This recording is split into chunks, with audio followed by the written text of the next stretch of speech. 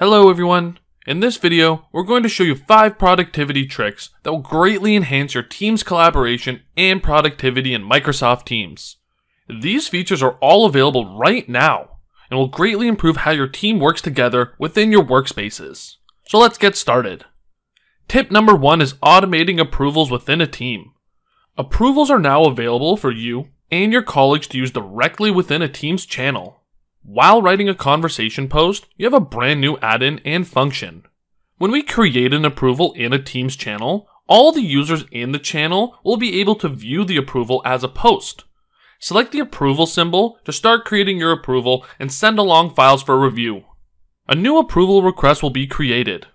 Insert the name of the approval, and below, also insert the names of the approvers you will be sending the approval to. It's best practice when using the built-in approvals of a Teams channel to only insert users that are members of the team. Remember, if you insert multiple approvers, the require response from all approvers toggle will be automatically turned on, which requires all of the approvers to send a response for the approval to be marked as complete. You can turn this toggle off to only require one approver from the list to respond, or remove the multiple users until there's just one approver left.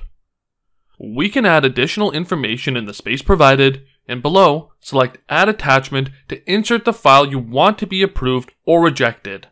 Then, select Upload from my computer.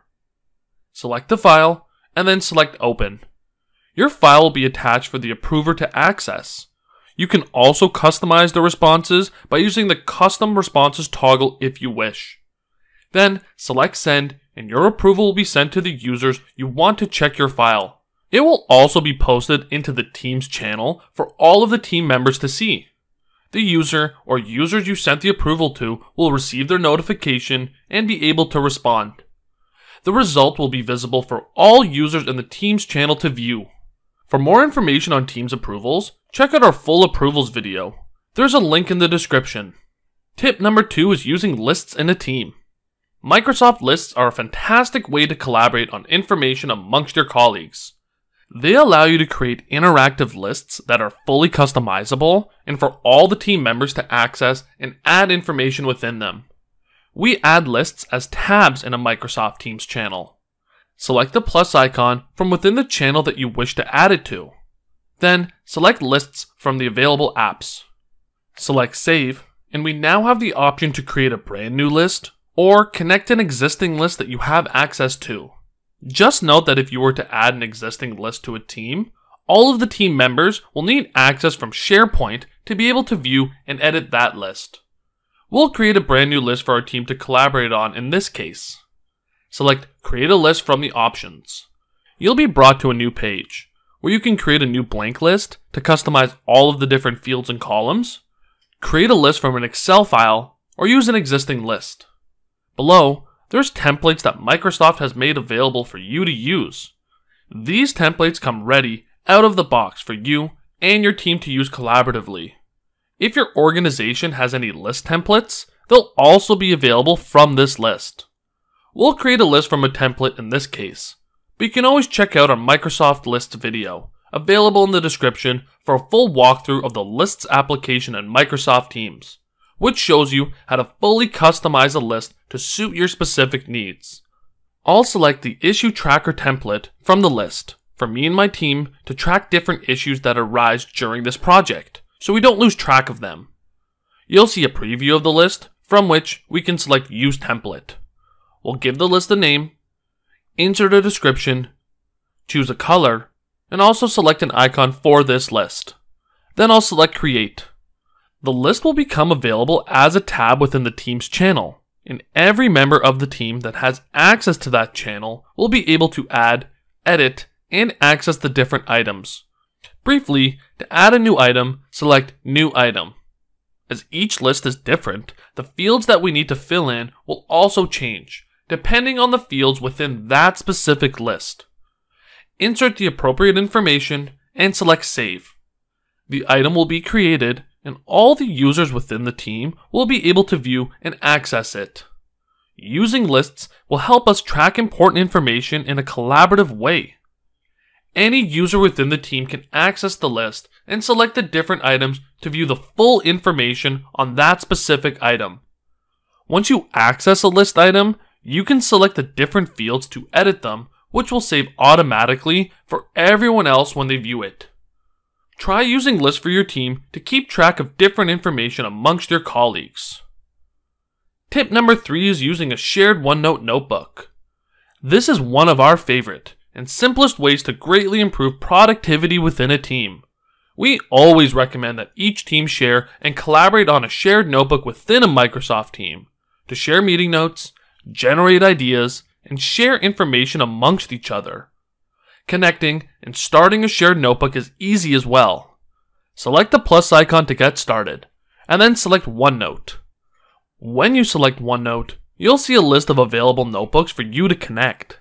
You'll also notice that by default, there's a notebook named the same as your team. One of the things that's created automatically when a team is created is a shared notebook. It's created in the background for you and just needs to be connected. You can select the default notebook to connect this team's default notebook, which all team members already have access to, or create a new notebook to create a new shared one amongst this team and its members. I'll connect the default notebook by selecting it, and then by selecting Save. Your new tab will load, and you'll see OneNote become available within the Microsoft team. All users of this team are able to access this notebook to view and take collaborative notes. If you haven't used OneNote previously, don't worry, it's a simple app. When you select the book icon in the top left, you'll see the structure of the notebook. OneNote notebooks are separated by sections, and those sections house pages. The pages house the notes. You can create a new section by selecting Add Section, entering a section name, where a good example would be meeting notes, and then by selecting OK. Now, every time you have a meeting amongst your team, you can select Add Page, title it, and then take notes. Everyone on the team will be able to access these notes at any time, add to them, and review them. Tip number 4 is forwarding emails to a channel. We're able to forward emails that we receive in Outlook to a team's channel. This will allow the team's channel members to collaborate on the best possible response. This one is relatively quick, but greatly improves collaboration and enhances important client or partner responses. A good example would be forwarding support emails to a support channel of a team, for the team to collaborate on. First, we'll create a new channel by selecting the ellipsis next to the team, and then selecting Add Channel. Then we'll name the channel, in this case Support, and then select Add. The new channel will be created in the team. Now, to forward emails, we need to get the channel email address.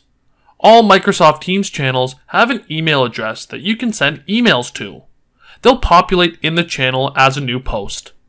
Select the ellipsis of the channel you want to forward an email to, and then select Get Email Address.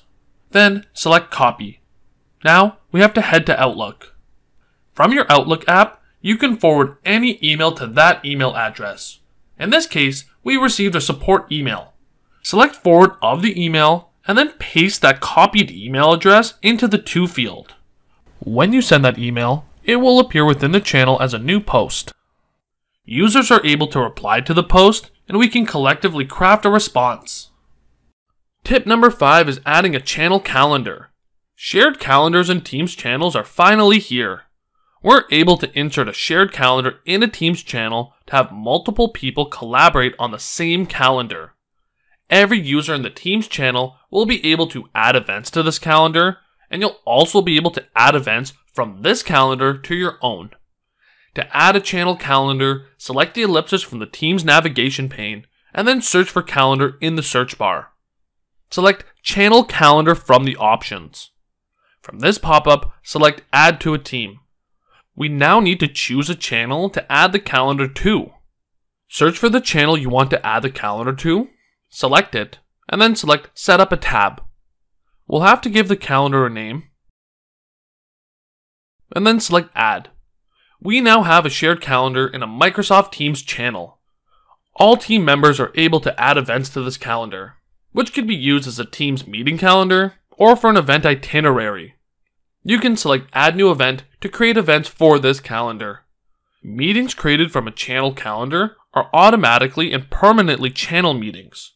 You can insert the title and the required attendees for this meeting. You can adjust the date and time and insert an agenda in the meeting details as well. Finally, select Send and your meeting will be sent to the attendees you inserted and also be available within the channel calendar and the channel itself. One advantage of using a channel calendar is the ability to add events from this shared calendar to your own calendar.